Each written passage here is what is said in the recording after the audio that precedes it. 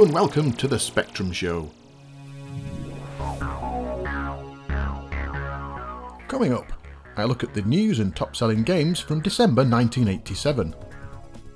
I compare Robotron clones.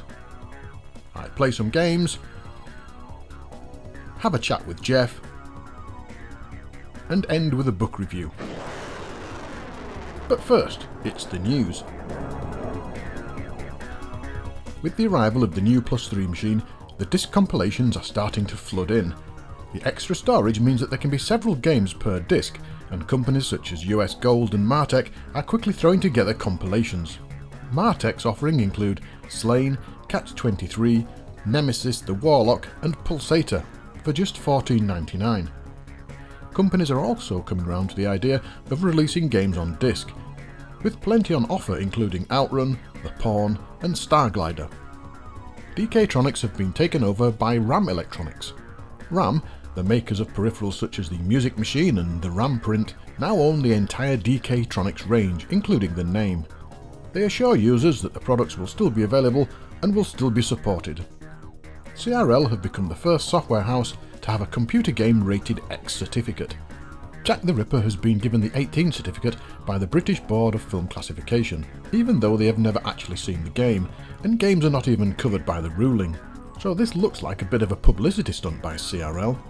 The board said, after seeing the script and a screenshot from the game, the clause that would trigger the 18 certificate is the one about mutilation and torture. Because of all the fuss this is raking up, WH Smith have refused to sell the game, so I guess CRL's little tricks may have backfired. Virgin have bought the right to a large chunk of Mastertronic games, who previously bought out Melbourne House. The size of the chunk that has been bought is unknown, but Virgin will be looking to release back catalogues at budget prices. And now onto the top-selling games. Riding high in the charts this month are Renegade from Imagine, Taipan from Ocean, Indiana Jones from US Gold, Bubble Bobble from Firebird, and Joe Blade from Players. And that was the news and top-selling games from December 1987.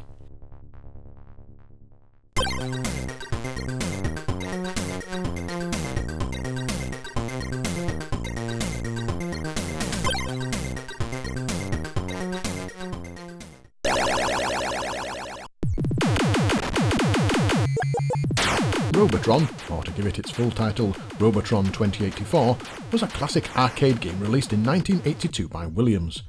Alongside Defender by the same company, this frantic shooter was one of the first to give the player twin joysticks, one to move and the other to shoot. The idea of the game, like all classics, is simple: run around, destroy the robots, and save the humans. Fast action and iconic sounds would be difficult to pull off for home computers, so how did the Spectrum get on?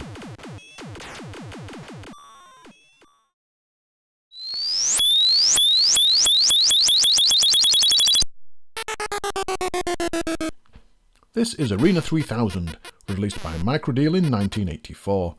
This game varies slightly from the arcade by having no humans to rescue, despite it saying this on the advert.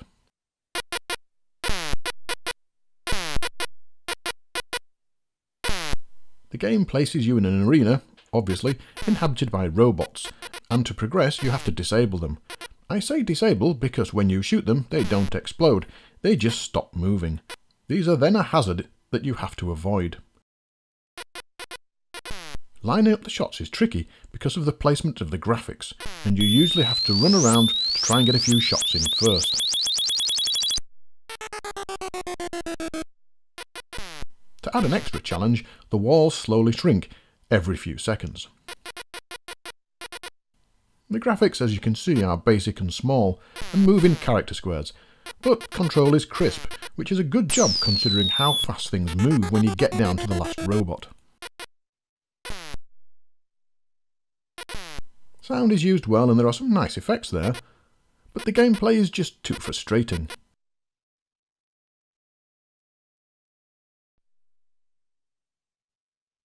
And now we have Exterminator from Silversoft, released in 1983. This is quite a close version of the arcade game.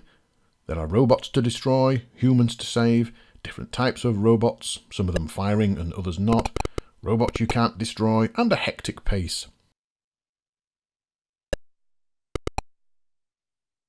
The graphics are large, and you can tell what things are. They move smoothly, even when there's a lot on screen too, making for a very arcade-like experience.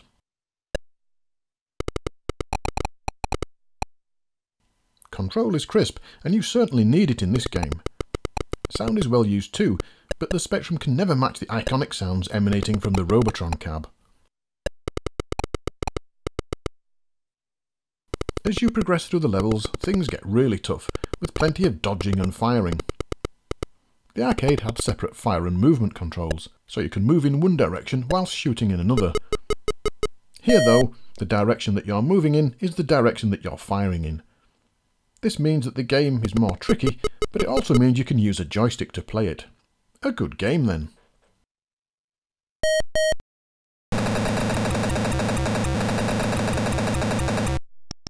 Next we have Robotron by Krypton Force, released in 1985.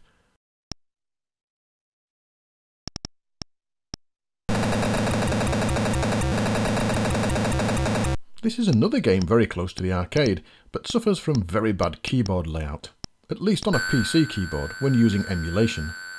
The game uses symbol shift for down and L for up, which works fine on a rubber keyed machine, but try using that on a PC keyboard. The footage from the emulator will contain very short games. Most of the arcade elements are here, chasing robots, humans to save, and deadly obstacles. The graphics are small though, and move in character jumps, but the hectic pace and panic-inducing action are all present.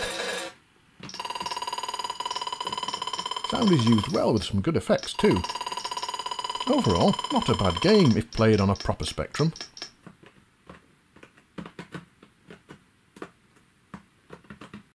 And now on to the official release, Robotron 2084, released by Atarisoft.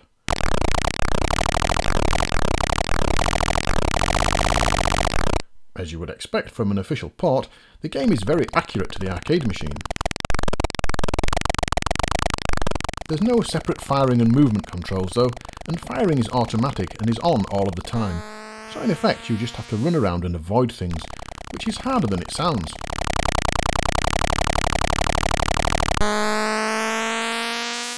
The pace of the game is fast, probably too fast, and that meant short games. The hectic pace means it's difficult to take everything in you see on screen, and so find yourself hurtling about and running into robots and other deadly things. This is a bit of a shame, as the arcade game is not this fast, and as you get to level 3, there are so many things on screen it's impossible not to run into them. The graphics are well defined and move smoothly, and sound is excellent. Control is crisp, but the sheer pace of the game does rather spoil things a bit. A great conversion then, if you have the reflexes of a ninja.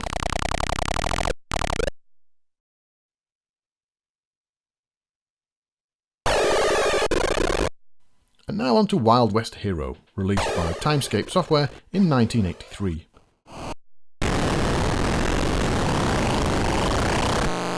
The intro screen looks very similar to Robotron 2084, the previous game, and it uses the same constant firing mechanism too.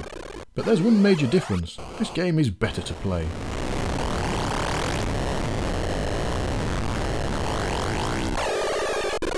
The pace is just that little bit slower, meaning you can progress, and it doesn't become frustrating. In fact, I think the game pace is spot on.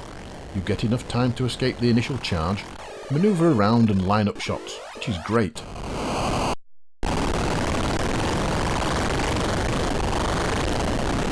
The graphics are well drawn and move smoothly, even though there's a lot on screen, and the action is fast and furious. Sound is used well too, with some great effects.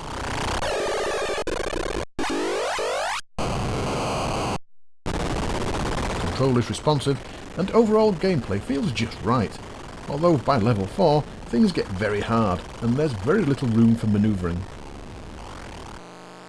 There are no humans to rescue either, so this is just a plain shoot and avoid game. But a great one at that, and one I enjoyed playing.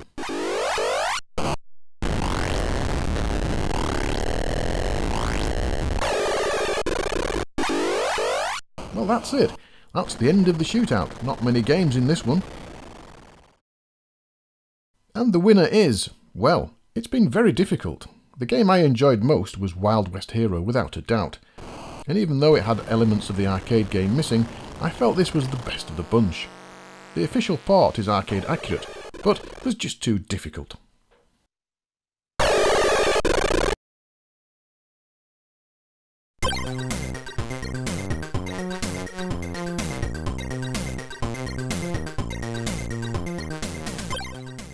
This is Devils of the Deep by Richard Shepherd Software, released in 1983. It claims to be a stunning 3D graphic adventure, where you take the part of an intrepid underwater explorer looking for treasure in the city of Atlantis. Have I loaded the right game? Really? Oh well. You move around, slowly, picking up useful items like knives, spears, and if you can find it, a spear gun. The knife is used to cut seaweed that you can eat to keep your strength up. Of course, there's no mention of how you take your suit off to avoid drowning. You can jump to adjoining screens by holding down the shift key, which is the best way to move about really, until you spot something you need. You have limited amounts of oxygen, and this can be replenished by picking up oxygen cylinders. And as you shuffle about, your strength is used up, and these can be seen at the top of the screen. And you haven't even found a spade yet. Did I mention the spade? Yes, you need that to dig up the treasure, but I never found one.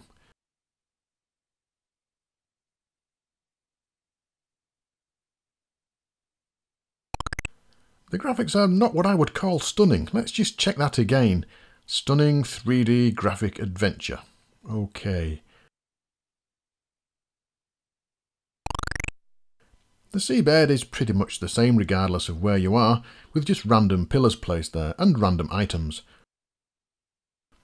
The game is dull and slow as you plod about, and I suspect this game is written in BASIC. Richard Shepherd did this with Transylvanian Tower. The game loads bytes instead of code, and there is a special code to drop you back to BASIC. Now, this game also loads bytes, and by pressing break at the right moment, you can get into the listing. There it is in all its glorious basicness.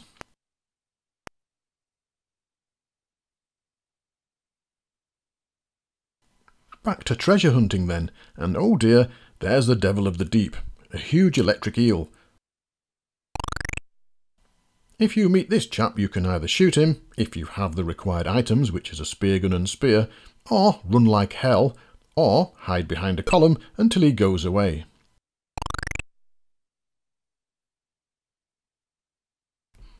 As you wander about, your strength starts to drop, and if you can't find the knife, you know that you're never going to get to the end of the screen, and inevitably you die.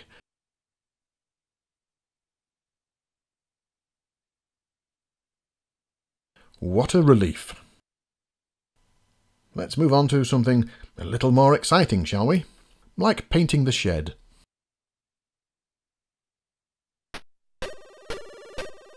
This is DNA Warrior, released by Cascade Games in 1989.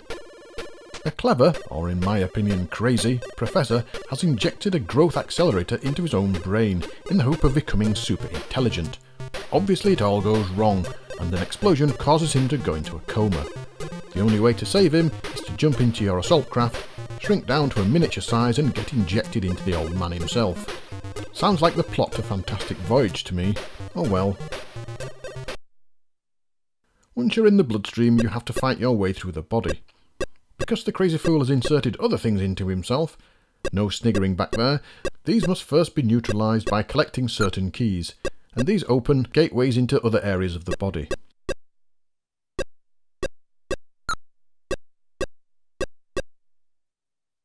You also have to collect 8 pieces of the inhibitor, which look like snakes that have swallowed eggs, and these are used to disable the implant if you can reach it. So as you've guessed it, and as you can see by now, it's a shoot 'em up. You fly around shooting things, collecting keys, collecting snakes, inhibitors, flying back through meteor storms of white cells, I think, and find gaps to move on. Rinse and repeat.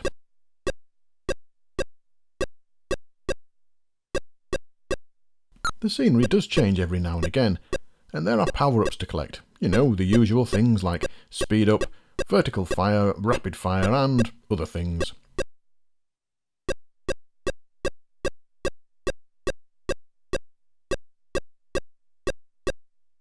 The graphics are large and smooth, as you can see, with a variety of backgrounds, but similar things to shoot on each level.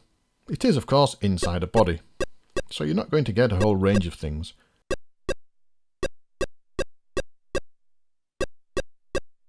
Sound is a bit poor, even on a 128K machine. There's some nice music, but in-game it's just beeps for firing and collecting things. There's nothing for explosions, section transfers, or ground-based lasers. Hang on, ground-based lasers inside a human body? What has this crazy fool been doing?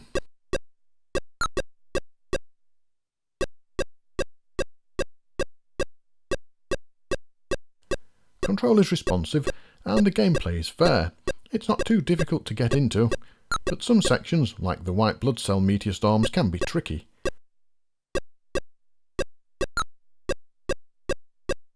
As you know, I like shoot 'em ups, but for some reason I just couldn't get enthusiastic about this one. Here's a quick story. The people who wrote this game lived near the computer shop I worked in Harrogate. They brought the Amiga version of this in for us to look at, and I said I wasn't impressed. I don't think they like me. If you're listening, guys, sorry.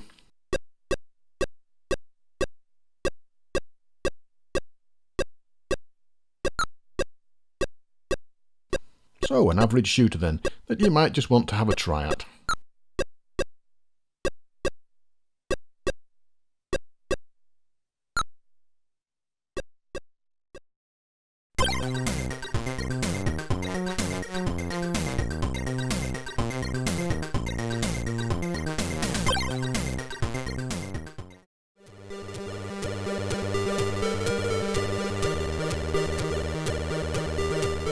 This is Snake Escape by Einar Saukas, I hope I pronounced that right, released in 2016.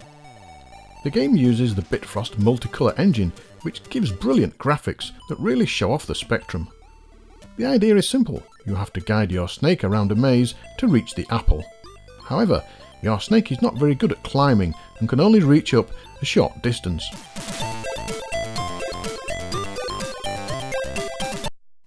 This means you have to plan your route to ensure he doesn't get stuck in holes and can use his stepping trick to reach higher platforms.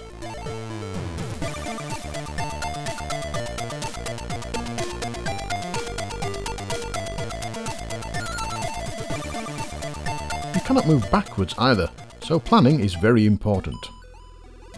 Later levels have boxes that can be pushed to fill in holes so the snake can move over them. As mentioned before, the graphics are good, and it's certainly a challenging game as the levels move on.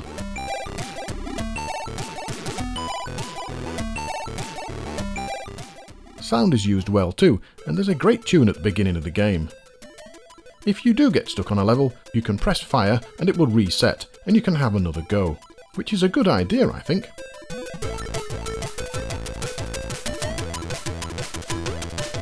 This is a great game, very enjoyable, and can be quite addictive.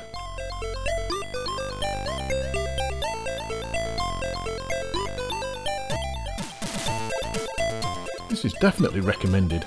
Go and grab a copy now.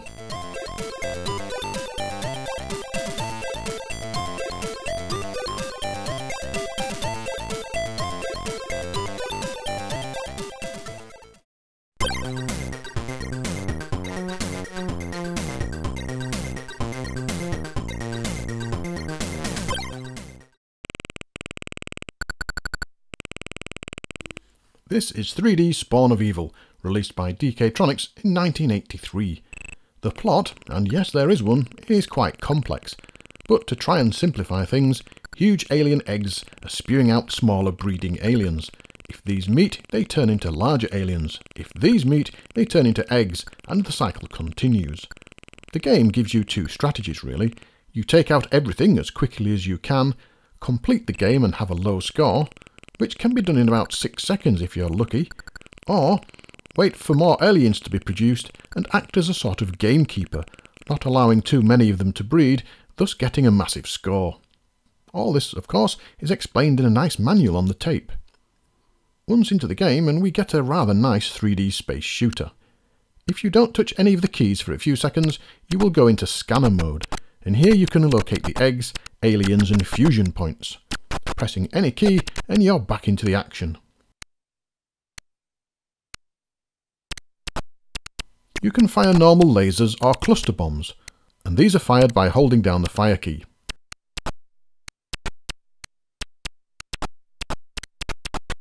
The graphics are okay for a 16K 3D shooter, and things move smoothly enough around the screen.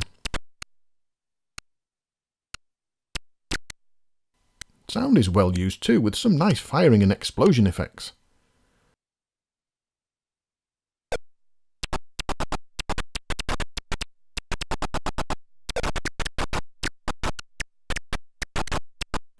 Control is responsive, which is good, and this game can be challenging, especially if you opt for the gamekeeper approach. You have to be careful though. If you allow 3 eggs to form, they enter seek and destroy mode and come looking for you. Overall then, a nice simple game that can be played in a variety of different ways, each of them enjoyable.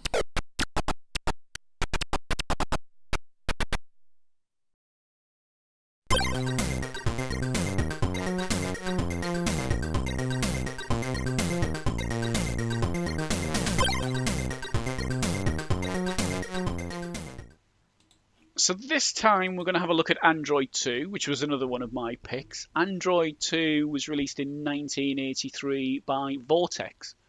And Vortex were really famous for their 3D games, so they did TLL and Cyclone as well as this. And this was kind of their first 3D looking game.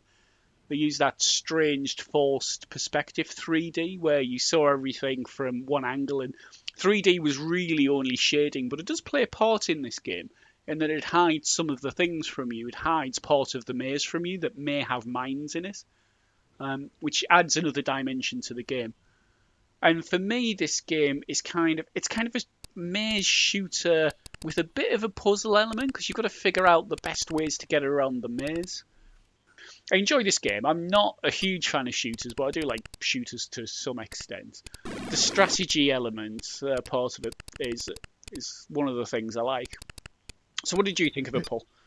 I remember actually buying this game because I'd purchased the 2 previous games from Vortex, which were Gun War, which was excellent, and Android 1, which I thought was a brilliant game. And I was hoping for better things with Android 2. Android 1 was 2D, and as you've already said, this is a 3D game, which was quite remarkable when I first saw it. It uses a similar 3D effect to an old game called 3D Escape by New Dimension Software. But I think it does it better. It's obviously larger because the 3D Escape was all in one screen, and this is a large scrolling maze. And I played it for a few times and then I put it away because I just couldn't get to grips with it and I thought it was way too hard. However, when I played it for this section, the first time I played it, I killed all of the worms. Wow. And I know, but I couldn't get back to the point because I hadn't read the instructions that far to find out what you did after you'd killed all the worms. The game ended because you have to get back to a point, don't you? Is it a transportation point or something? Yeah, and you don't have very long. I was quite amazed that I'd managed to kill all the worms, and I've never got that far again. I played it, I don't know, 10, 15 times again after that, so that I could get some footage and also get more of a feel for the game. And I think each time I played it, I played worse and worse to the extent where I think I lost all my lives in the first 10 seconds on the last time I played it. I think I got trapped between a mine, a worm, and one of those red things. I remember reading, I think it was in Crash Playing Tips years ago, that if you had 1 life left and you walked over a mine at the same time as if you stepped onto a mine and got hit by one of the baddies both at exactly the same time, you had infinite lives from then on. Oh, that's interesting. Never tried that. I've tried it loads of times and cannot do it. For people watching the videos, the red robots can't be destroyed. You'll have to correct me if I'm wrong, Geoff, because I've only had about 15 goes at this. No, so you can't kill the red things. That's right. You can shoot the blue things, and to kill the worm, you've got to hit it in the head 3 times. Yeah. And there are, how many? 5 worms to kill, and then once you've killed those, you have to get to a transportation point somewhere, which should be marked on the scanner bottom right. I've never noticed it being marked on the scanner bottom right. No, when I managed to kill all the worms first time, and I didn't know what to do, and I was looking at the scanner and I couldn't work anything out. But the other thing is, I think the transportation point is where you start as well. Oh right, okay. I think it's where you start. It may not be. I thought you had to get back. You had to get back. I've always assumed you go to where you start, but maybe you don't. But my cousin once completed the first one and got on to the next maze, which is kind of more the same. It's a bit more twisty-turny from memory. I've never done it. I've killed all the worms a few times and never got to the transportation point. The one thing I did like about this game is they changed the control method from Android 1. Because Android 1 was a rotate and move type. Yeah. So your left and right keys rotated and then you forward moved. Whereas this one, whenever you press the direction key, it automatically rotates and starts moving in that direction, which is a hell of a lot better. Yeah. Although that can be a bit frustrating if you're trying to move really quickly and you've got to wait for the robot to turn. And those mines are a pain. They are. They're a real pain. They don't go away when you step on them either. They stay there. I noticed that, yes, several times. Which is another real pain. I mean, if I'm gonna criticise the game, I criticise probably the scrolling. It blocks scrolls.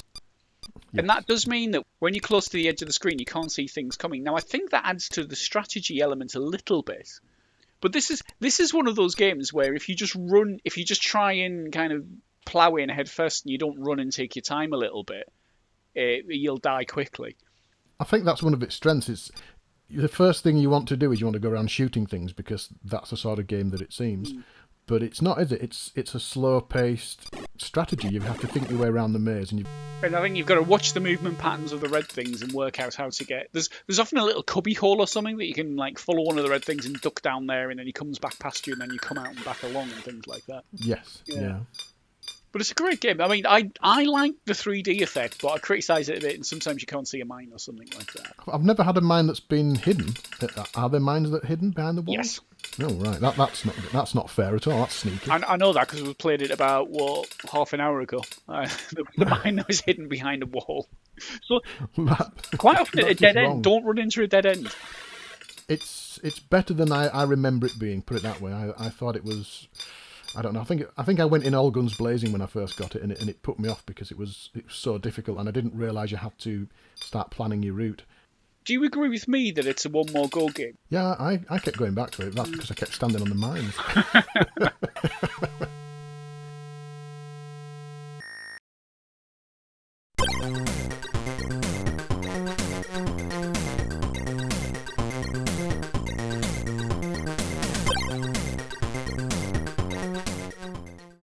There are a few books now available covering many aspects of the spectrum and computing in the early days. I have covered several of them in previous shows, but I wanted to point you towards this one, Deus Ex Machina, the best game you never played in your life. It was written by Mel Croucher, who you may know from Automata UK, the games company that brought us the Pie Man. I purchased this book from the man himself at Replay Expo, and it's an excellent read. It covers the early days of computing before the Spectrum, moves on through the people involved, and includes great material about Automata themselves, including an excellent and funny part about how they took on Waddingtons over the copyright claims to Monopoly. With the book's title, it obviously covers the game itself, Deus Ex Machina, a game well ahead of its time, and covers how it came to fruition. It tells how the actors were involved, and tales from the recording studio. It covers why the game got to #1 in countries it wasn't even sold in, and how W.H. Smith refused to sell it because the box didn't fit their shelves. The Automata breakup is in there too, along with the intervening years, and ends with Mel's task of getting the game recreated and re-released. The book is a funny, revealing and interesting read, and it's definitely worth tracking down.